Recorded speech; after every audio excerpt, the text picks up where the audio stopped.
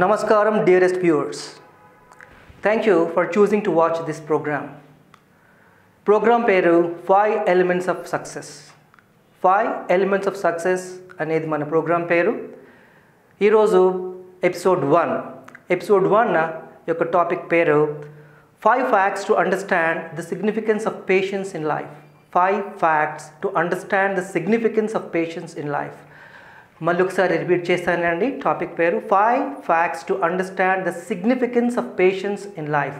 అంటే జీవితంలో పేషెన్స్ తాలూకు సిగ్నిఫికెన్స్ అంటే ఇంపార్టెన్స్, ప్రాముఖ్యత, విలువ 5 facts మనకు తెలియజేస్తాయి. 5 Elements of Success అనే ప్రోగ్రాంలో ఫస్ట్ ఎపిసోడ్లో పేషెన్స్ని తీసుకున్నాం. అంటే ఓపిక, ఓర్పు, సహనం. దీనికి సంబంధించినటువంటి 5 facts. ఈ 5 facts ఎందుకు ఓపిక లేదా ఓర్పు, సహనము మన జీవితంలో చాలా చాలా విలువైందో, ఇంపార్టెంట్ అయిందో మనకు తెలియజేస్తుంది. ముందుగా పేషెన్స్ని కరెక్ట్గా అర్థం చేసుకుందాం. అంటే సహనం, ఓర్పు, ఓపికని కరెక్ట్గా అర్థం చేసుకుందాం.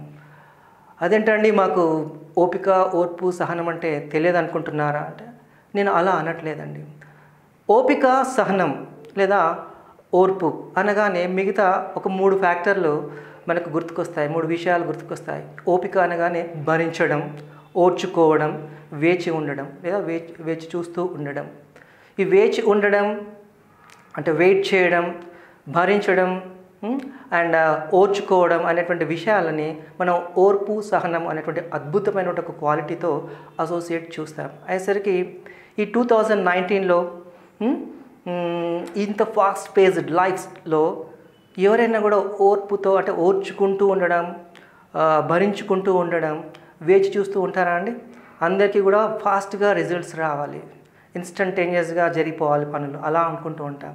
ఎందుకు డిమోటివేట్ అవుతారు? కాస్త పేషెంట్గా ఉండు నాయన, కాస్త సహనం కలిగి ఉండు నాయన అని ఎవరైనా చెప్తే పేషెంట్గా ఉండడం నా వల్ల కాదండి, ఎవరు వెయిట్ చేస్తారండి అంతసేపు అని చెప్పేసి అంటాం. ఎందువల్ల జరుగుతుంది? మరి పేషెన్స్, ఓర్పు, సహనం అంత అద్భుతమైనటువంటి క్వాలిటీ అయినప్పుడు అది అద్భుతమైన చాలా చాలా ముఖ్యమైన క్వాలిటీ అని తెలిసినా కూడా మనం సహనంగా, ఓర్పుగా ఉండటానికి ఇంట్రెస్ట్ చూపించాం, మొగ్గు చూపము. ఎందుకంటే ఓర్పు అనగానే ఓర్చుకోవడం, భరించుకోవడం, వేచి చూడడం అనే 3 విషయాలు మనకు డైరెక్ట్గానో ఇండైరెక్ట్గానో మన మెదడులోకి ఎక్కించేశారు. అయ్యేసరికి మనం డిమోటివేట్ అయిపోతాం, సహనంగా ఉండడానికి ఏమాత్రం ఆలోచన చేయం. ఈ 5 Elements of Success అనే ప్రోగ్రాం ద్వారా పేషెన్స్నే ఫస్ట్ టాపిక్గా తీసుకోవడానికి కారణం ఏంటంటే ఇక ముందు రాబోయే ఎపిసోడ్స్ని కూడా చాలా సహనంగా, ఓర్పుగా మీరు వాచ్ చేయాలంటే, చూడాలంటే, అందులో ఉన్నటువంటి బ్రహ్మాండమైనటువంటి విషయాలను తెలుసుకొని మీకు మీ లైఫ్కి అప్లై చేసుకొని గ్రేట్ క్వాలిటీ సక్సెస్ని మీ లైఫ్లోకి అట్రాక్ట్ చేసుకోవాలంటే ఫస్ట్ మీకు ఓర్పు అలవాటు అవ్వాలి, సహనం అలవాటు అవ్వాలి. ఏదైనా క్వాలిటీ, ఓర్పు లాంటి క్వాలిటీ, ఓపిక లాంటి క్వాలిటీ అర్థం కావాలంటే, పూర్తిగా అర్థం కావాలంటే దాన్ని ప్రాపర్గా డిఫైన్ చేయాలండి. ముందు మనం ఏం చేద్దాం? పేషెన్స్ని డిఫైన్ చేద్దాం. పేషెన్స్ అంటే ఏంటి, ఓర్పు, సహనం, ఓపిక అంటే ఏంటో దాన్ని డిఫైన్ చేద్దాం. It is the dynamic tendency are the dynamic quality of an individual to stay calm, driven, optimistic, enthusiastic and positive to achieve a goal. మళ్ళీ ఒకసారి చూద్దామండి.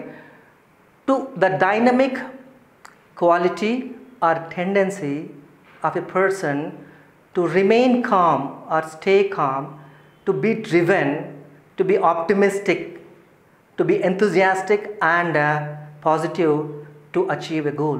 ఒక గోల్ని అచీవ్ చేయడం కోసం మనము కామ్గా ఉండగలగాలి, ఆప్టిమిస్టిక్గా ఉండగలగాలి, ఎంథూజియాస్టిక్గా ఉండగలగాలి, పాజిటివ్గా ఉండగలగాలి. And internal drive are driven, you should stay driven అంటే అంతర్గతంగా బలమైన ఆకాంక్ష ఉండాలి. అంటే ఆ గోల్ని నేను ఎలాగైనా సాధించాలి, ఆ గోల్ని నేను చేరుకోవాలనేటువంటి బలమైన ఆకాంక్ష ఉంటే మీరు ఇంటర్నల్గా డ్రివెన్ ఉన్నారని అర్థం.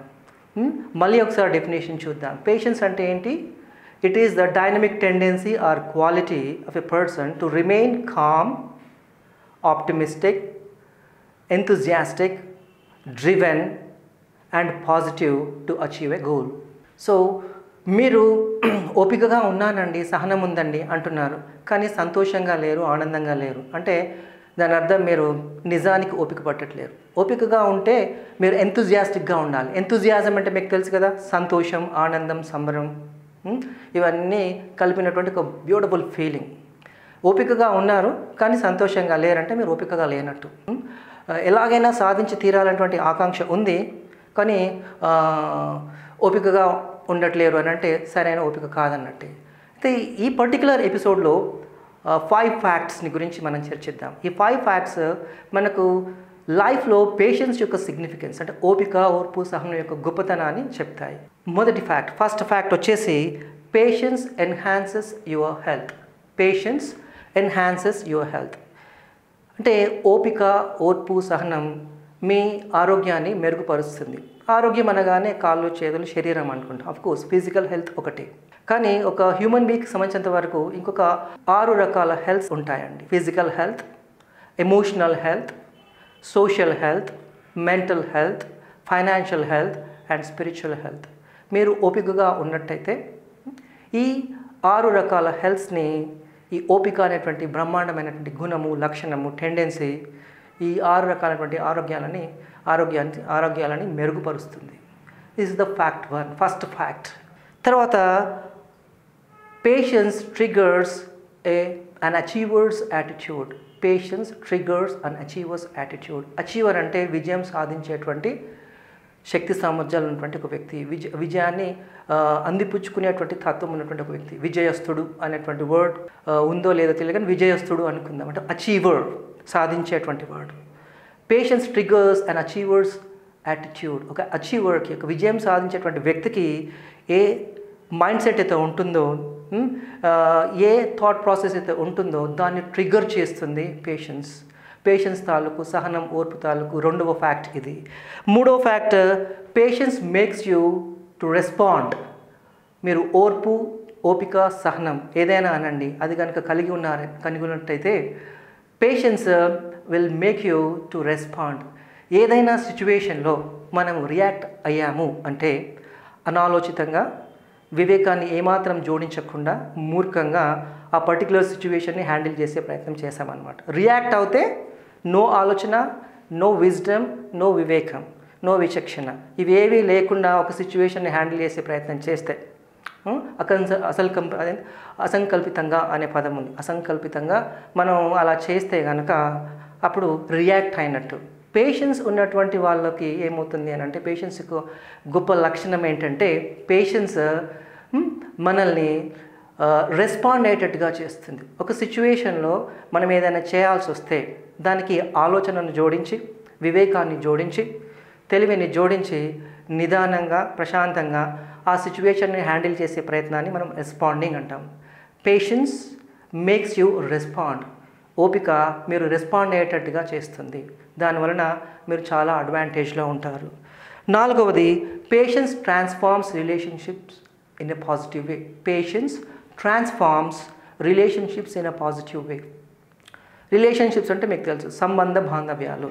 మనం సోషల్ యానిమల్స్, సొసైటీలోనే ఉండాల్సి ఉంటుంది, సొసైటీలోనే ఉంటాము.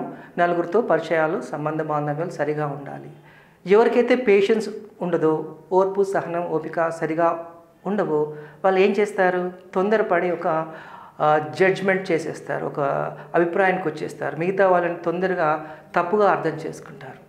అయ్యేసరికి అక్కడ కేవలం పేషెంట్గా, ప్రశాంత ఓపికగా లేకపోవడం వలన, ఓర్పు అనేటువంటి లక్షణం, గుణం లేకపోవడం వలన సంబంధ బాంధవ్యాలను చెడగొట్టుకునేటువంటి అవకాశాలు ఎక్కువగా ఉంటాయి. అలాంటి ఉదాహరణలు మీరు చాలానే చూస్తూ ఉంటారు.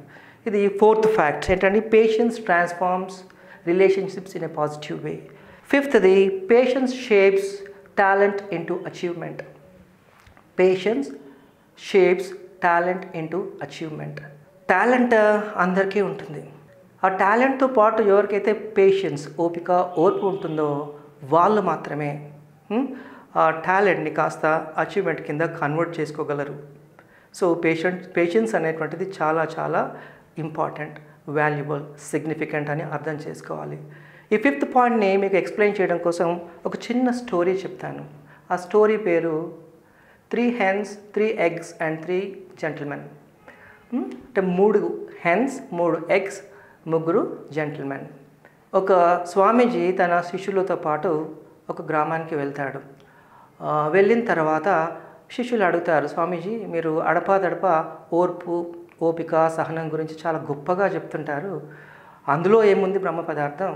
అంటే ఓపిక అనేటువంటిది లేకపోతే మనిషి ఎదగడా, చేయడా, అసలు ఏం జరుగుతుంది అని అంటే గురువు గారు ఏం చేస్తారంటే ఊర్లోకి వీళ్ళని తీసుకెళ్తాడు.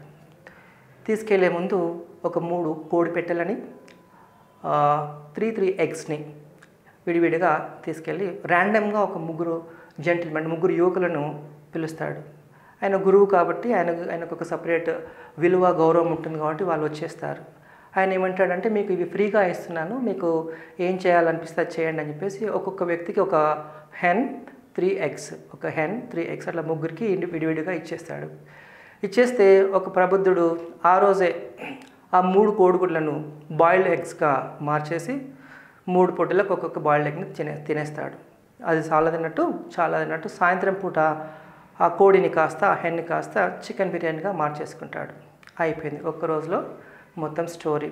రెండవ వ్యక్తి 3 ఎగ్స్ ఉన్నాయి, ఒకే రోజు ఎందుకు నేను తినాలి అని చెప్పేసి ఒక ఎగ్ని బాయిల్ చేసుకొని మిగతా 2 ఎగ్స్ని అలా దాచి ఉంచుకొని రెండవ రోజు ఒక ఎగ్ని, మళ్ళీ 3వ రోజు ఇంక ఎగ్ని, 3 ఎగ్స్ అయిపోయిన తర్వాత ఇక మిగిలింది ఆ కోడి మాత్రమే. 4వ రోజుకి వీడు చికెన్ బిర్యానీ దారిపడతాడు.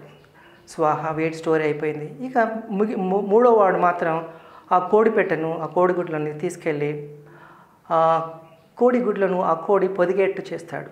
15 to 25 డేస్ మధ్యలో 3 చిన్న కోడి పిల్లలు వచ్చేస్తాయి. ఇంతలోకి ఆ కోడిపెట్ట, ఫస్ట్ నుంచి ఉన్న కోడిపెట్ట ఇంకొన్ని గుడ్లు పెడుతుంది. వాటిని అలా బ్యాలెన్స్ చేస్తూ వాటిని సరిగా చూసుకుంటూ ఒక 6 నెలల వ్యవధి లోపల వాడు చక్కగా ఇంత రెవెన్యూ జనరేట్ చేసే స్థాయికి వెళ్తాడు. ఏం జరిగింది ఇక్కడ అని చెప్పేసి శిష్యులు ఈ గురువుని అడుగుతారు. ఓపిక గురించి చెప్పమంటే మీరు 6 నెలల వ్యవధి తీసుకున్నారు, ఆ 3 వ్యక్తులకి 3 కోడిలు తర్వాత కోడిగుడ్లను ఇచ్చేసి ఇదంతా గమనించమన్నారు. మాకు పెద్దగా ఏం అర్థం కాలేదు గురువుగారు అంటే, మొదటి ఇద్దరు వ్యక్తుల సంగతి చూశారు కదంటే, చూసామండి. ఒక వ్యక్తి ఒకటే రోజులో, రెండో వ్యక్తి 4 రోజుల్లో, మూడో వ్యక్తి మాత్రం 6 నెలల కాలం పాటు కోడి పెట్టెను, వాటి గుడ్లను వాటిని పిల్లలుగా చేసి అలా చేసి ముందుకెళ్ళిపోయాడు. మూడో వాడికి ఓపిక తాలూకు సరైనటువంటి నిర్వచనం తెలుసు. ఎందుకంటారా, వాడికి ఆ ఫోర్ సైట్ ఉంది, ఆ ముందు చూపు ఉంది, అంటే అలా కామ్గా ఉండి క్లియర్గా ఉండి ఒక గోల్ని అచీవ్ చేయడం కోసం సంతోషంగా సంబరంగా 6 నెలలైనా గడిపేటువంటి తత్వం ఉంది. వాడికి నిజమైనటువంటి ఓర్పు ఓపిక ఉంది. సో ఓర్పు ఉన్నటువంటి వాళ్ళకి, సహనం ఉన్నటువంటి వాళ్ళకి ఫోర్ సైట్ కూడా ఉంటుంది. అది కూడా ఒక ఇంపార్టెంట్ క్వాలిటీ. సో డెఫినేషన్ని అంటే సహనం, ఓర్పు, ఓపిక తాలూకు డెఫినేషన్ని చాలా చక్కగా ఆ మూడో జెంటిల్మెన్ సరిగా అర్థం చేసుకున్నాడు అనొచ్చు. అప్పుడు శిష్యులకు అందరికీ కూడా ఒక వండర్ఫుల్ ఫీలింగ్ వస్తుంది. అవును, చాలా చక్కటి క్వాలిటీ, బ్రహ్మాండమైన క్వాలిటీ, మంచి సిగ్నిఫికెన్స్ ఉన్నటువంటి క్వాలిటీ, పేషెన్స్, ఓపిక. మనందరం కూడా నిజంగా ఓపికగా ఉండడం నేర్చుకోవాలని చెప్పేసి మనసులో అనుకుంటారు. వాళ్ళ గురువు గారికి ధన్యవాదాలు చెప్తారు.